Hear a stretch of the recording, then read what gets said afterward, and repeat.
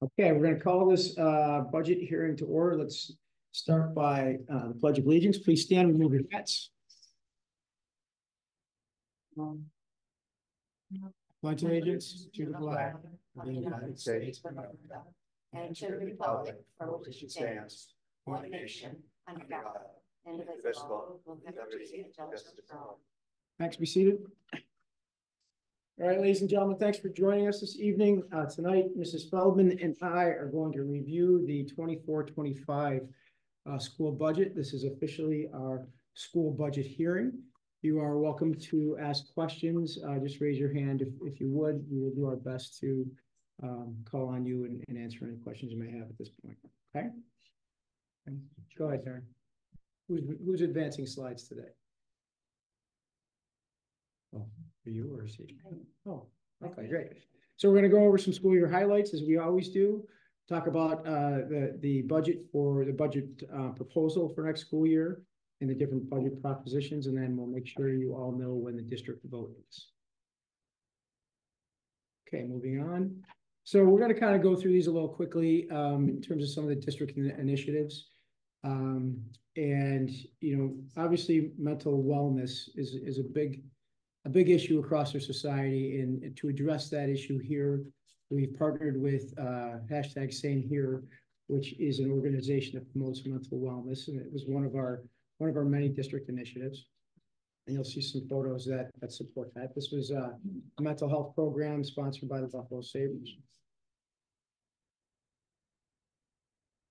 This is there's a couple of pictures of the presentation, and this was a night that just happened a week or so ago, our mental health night, pretty well attended for I think it's the third consecutive year we've held the mental health night.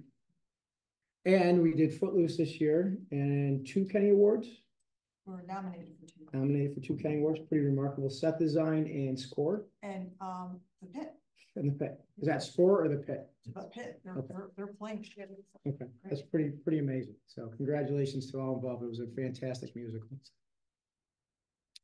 Obviously, we continue some traditions here. Drive your tractor to school day. You'll notice the National Honor Society fall inductions. That photo was taken right outside the library. And there's our graduating seniors with, it looks like their college sweatshirts on or their work of choice. And here's our top 10. Pretty remarkable accomplishment to be in the top 10. Pretty competitive grade point averages of 10 down to 1. And there's their photos. Let me know, wave your hand if you recognize anyone in that picture, maybe from home. Congratulations. And there's some middle school events and field trips. Did you turn the heat on before we came in here? It's hot. Thank you. Is it warm here? What are we trying to save money? We're going to open the windows in a second. Yeah. You know, we're almost fully transitioned to computer-based testing in our middle level. I'm sorry, we are at our middle level, at our elementary level. Continue with our Say Something anonymous reporting system, which we adopted a few years ago. Move on. Just a few more highlights. Keep going. Willie Wonka Jr. was a couple weeks ago. Fantastic job. So many students involved in that. It was wonderful to see. And of course, our garden club and our chorus. And we've done some interesting things in the woods surrounding our campus and doing some maple sugaring, not only at the elementary level, but also at the high school level.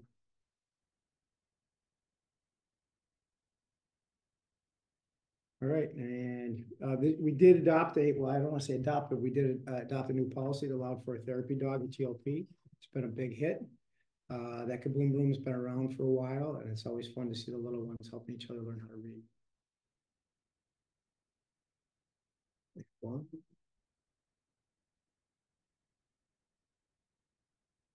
Part of our last capital project, you'll see some of the new additions in our scoreboard. Those windscreens really look fantastic as you come down Jennings Road. And of course, that new athletic entrance, which is part of our last capital project, which will be important to discuss in a few minutes when we get to the propositions. Continue to be very successful in our athletic endeavors, and whether we're running up or runners up or section champs or just being really tough competitors. We have a couple of students that went to states, and then we just had fall. We've had fall, winter, and spring signing days, which is a great accomplishment for our students who are going on to pursue their athletic careers along with their collegiate careers.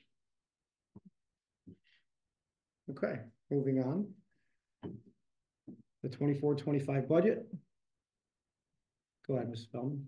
Well, we're following the law and our revenues will equal our expenditures. That's what this slide is showing. $37,722,985 is the amount of money it's going to take to educate our students in the 24-25 school year.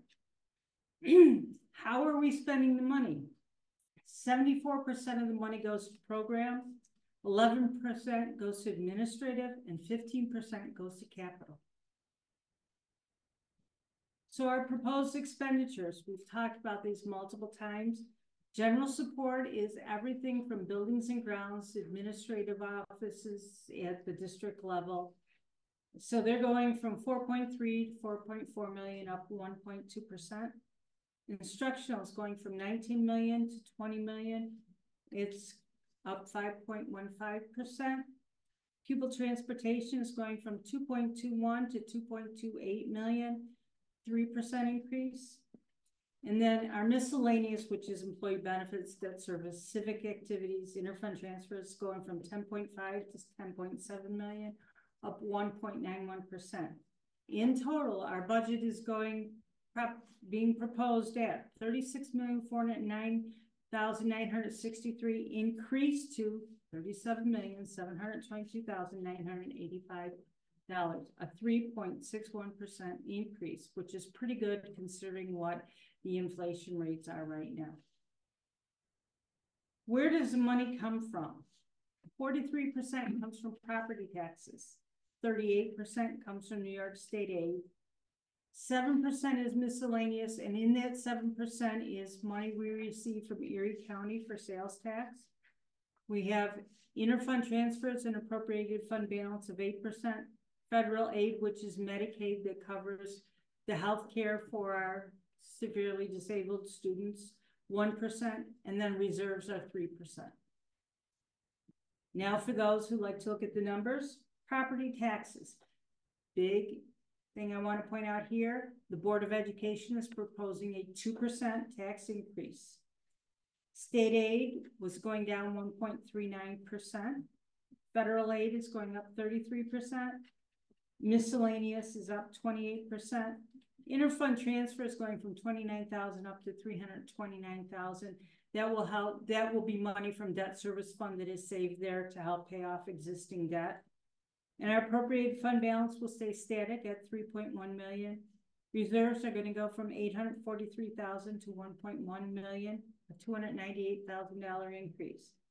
And our total revenues are going to go up $1,313,022 or 3.61%.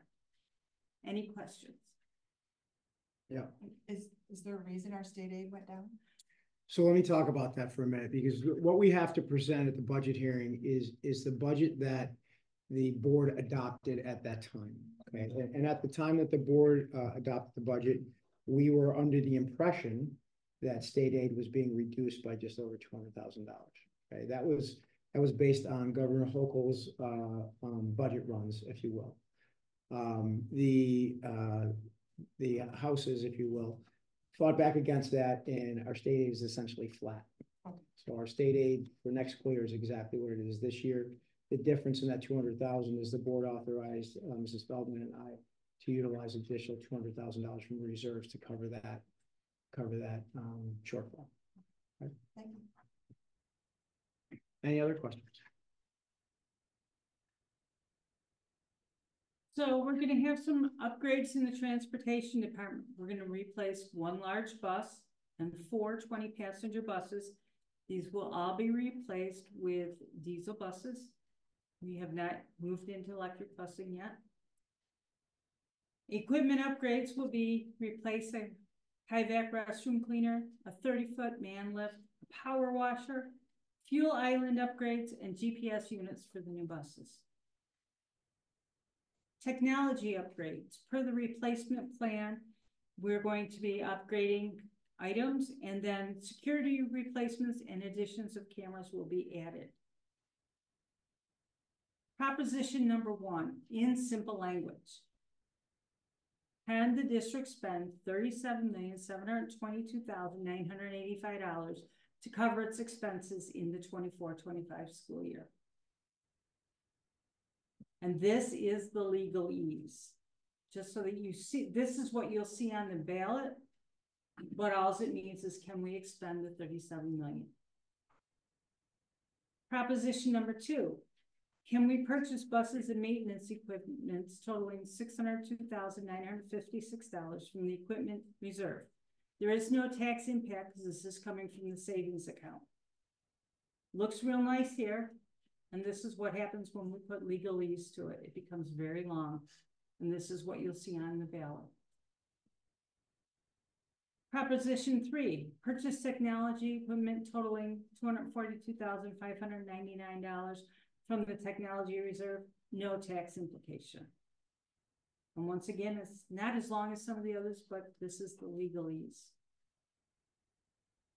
Proposition number 4, I'm going to talk the simple language, and then I'm going to turn it over to Superintendent Sortisio for a moment to talk. Establish a new savings account for future capital projects not to exceed a total of $15 million. No tax implication, and it gets funded over 10 years.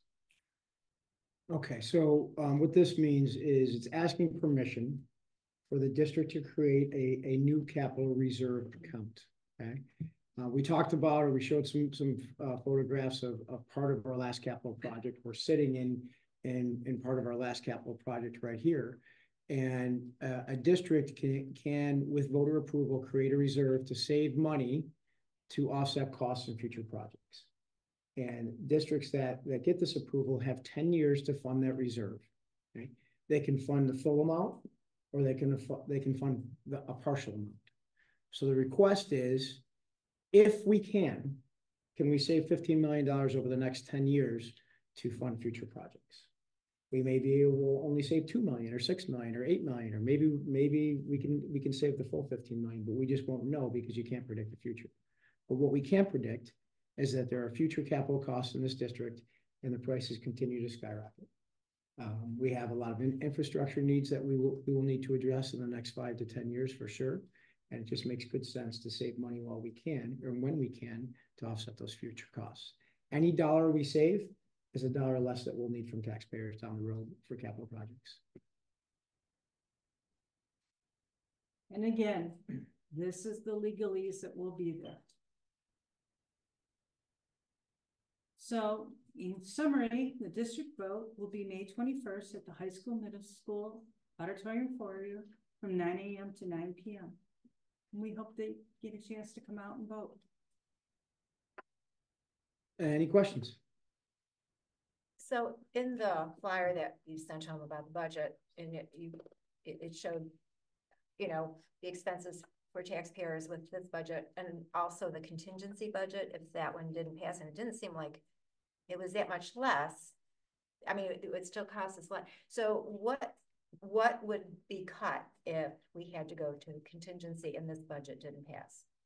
Any expenditures for equipment that are not necessary. So that would be any lines that are in there for building equipment to be replaced, that is replaced with taxpayer dollars because it's smaller in dollar value and not bondable. And we would be restricted to keep within the cap, but essentially the majority of the money that would be reduced would come from the equipment. And there's other requirements as well. For example, any entity that uses our facility would need to pay a fee. So Transportation, is that affected at all? in terms of the reserve? No, well, I mean, busing for kids, students. I know, I just read in, I think today's paper, the one district said busing would be an issue for them if they didn't pass their budget. They wouldn't be able to bus anyone within a mile, I believe. I think I read the same thing. Yeah. And honestly, I need to look into that. Right? When I read that, today Yeah. or yesterday, I think. or whatever. I had that question here and that would be a question I have. Do you know the answer to that?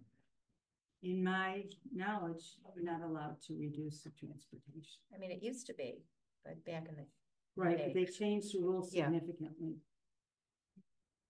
so it wouldn't be, I mean, to me, it doesn't make much sense not to pass the budget because then you would have to have another vote anyway, and there's that expense, Mhm. correct? Correct. So. And we're not, you wouldn't say that much, Correct. if Correct. anything. Interesting. Any other questions? Students, anything? Did you take good notes back there? Yeah. What about up here? Did you take good notes? You bet.